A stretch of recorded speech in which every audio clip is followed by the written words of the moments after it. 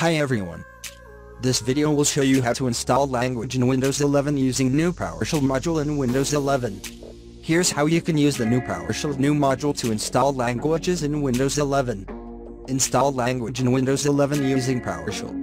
For installing the language, you have to open Administrative Windows PowerShell. For this you can press Windows key plus X keys and select Windows Terminal.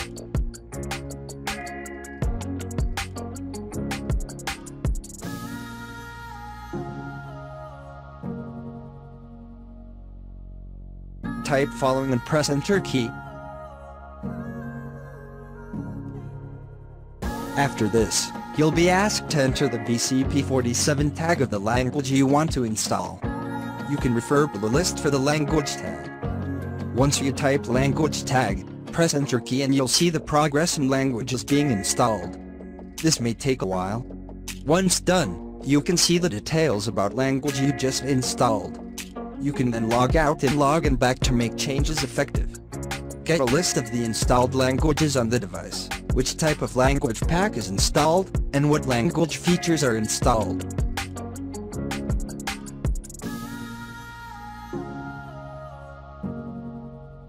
Other PowerShell commands.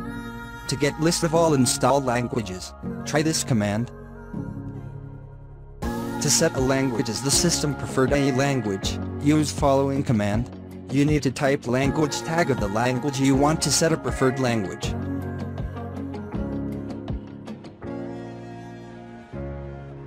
To get the value of the current system preferred language, execute following command. To uninstall an installed language, you execute following command. Type the language tag of the language you want to uninstall and press Enter.